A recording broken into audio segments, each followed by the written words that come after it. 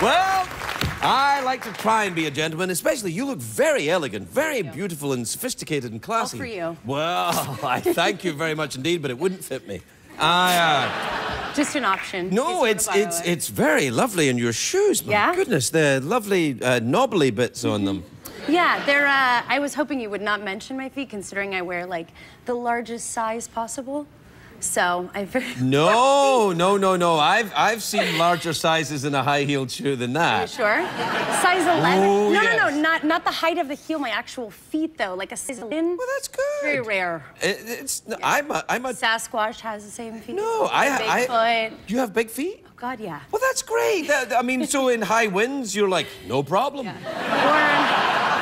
Or if I was a guy, maybe, you know, I'd be well endowed. Well, I had big feet. Well, but you're clearly not a guy, so it'll be fine. Water skiing, skiing. Oh, I don't even need the skis. Yeah, you'd be like, come on, let's go. Be fine. Congratulations. May I ask about your name? It's very unusual. Yes. It's where's it from, VanSanten? It's Dutch. Ah, yes, I see. Dutch. I'm 75% Dutch, 25% Norwegian. Wow, good for you. Yeah. And that's so Dutch would be. Have you been to Amsterdam? I haven't. Oh, you should go. Yeah. I have, but I'm sure that's no surprise to anybody in this room. Yeah, no, it's a fantastic place. Yeah? Beautiful city, Amsterdam. Yeah. Have you never been to Holland? No, I haven't. Actually, my grandparents came from, one side of my grandparents came from Holland and settled in Minnesota, and they are dairy farmers. So you grew up a dairy farmer? I did grow up a dairy farmer. One set of grandparents had a dairy farm and milked cows, and one's raised cows and pigs for meat. So you're good. Are you a vegetarian? No. Are you kidding me? My family would never let me be vegetarian. Do you still hear the lambs, Chantal? That would be kind of, because, I don't know how well I'd be growing up. No? My wife grew up on a farm, and she's kind of like very practical. It's good, because she's used to being around large, smelly creatures, so it kind of works for me. But I don't know how well I would have done with that. No. We had to do all sorts of fun things, like, besides milking the cows, which was a fun task in and of itself. Did you use the electric milkers? Yeah, but you have to wash them and put salve on their udder during the winters, and you... I'm trying not to be weird about this, and it's really hard. It's like our first date. I probably shouldn't tell you these things. No, but you rub the udders? Yeah, and you help cows give birth and all sorts of fun. How do you help them give birth? Like drive them to the hospital or something? I wish it was that nice. No, you normally have to like reach down in and tie twine around a calf and then help pull. So it's a very sounds like poltergeist. You know, when they had to hold on to the rope, Caroline, and then they go around. Yeah, it was. Wow. It was a very interesting childhood. So why did you get drawn into acting then? Was it just to avoid, large, smelly farm animals? Because you're going to run it and I'm here. I know.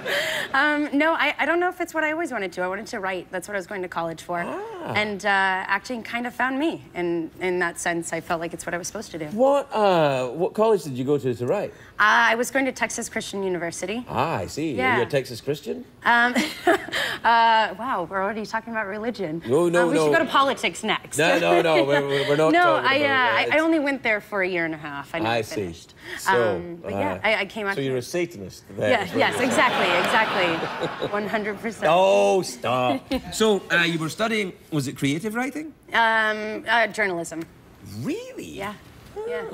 There's none of that left anymore, you know. No. Nah, it's just horses' asses saying whatever they like. Nah, it's true. I think back in the day, you know, when they had editors and stuff, it was very rare to find a good journalist now. Yeah.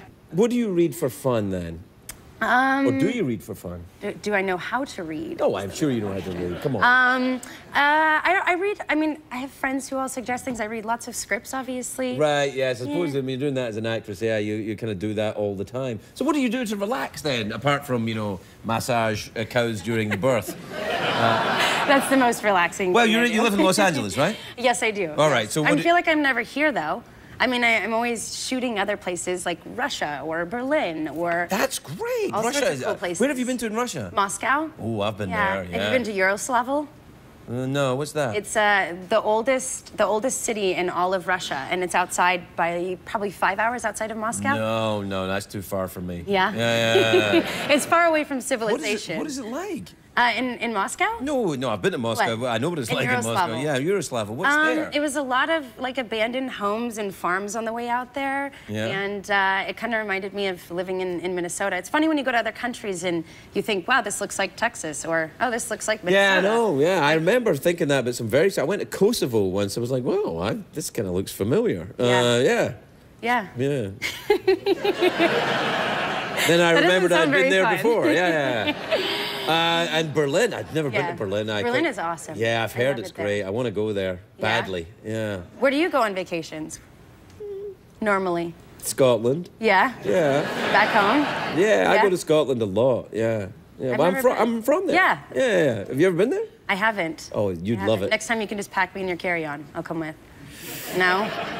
Look, I'd be into it, but those other members of the family, I think, are going to have something to say.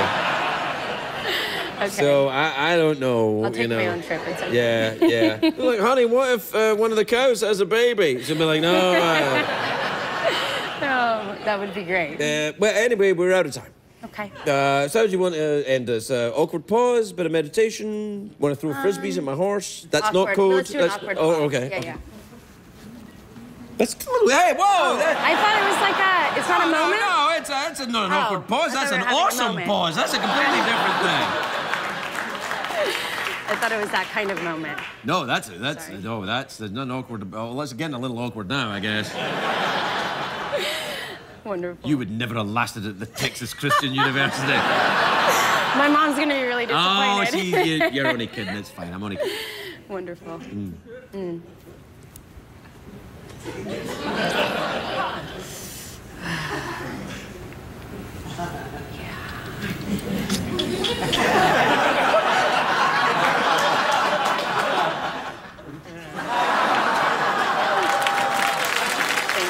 Shantel VanSanten, everybody.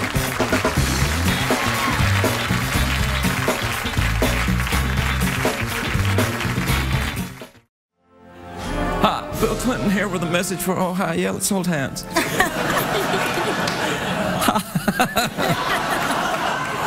Are you afraid? Don't be afraid. I'm only pretending.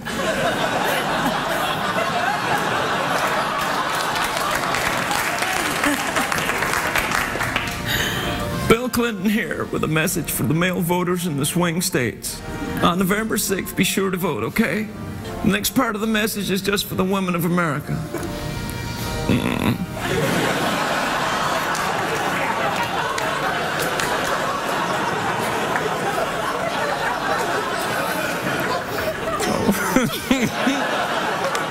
All right. Yeah, is that it? That we got? I mean, I can hang. I'm good. We don't need a script. I'll just stand here. Uh-oh.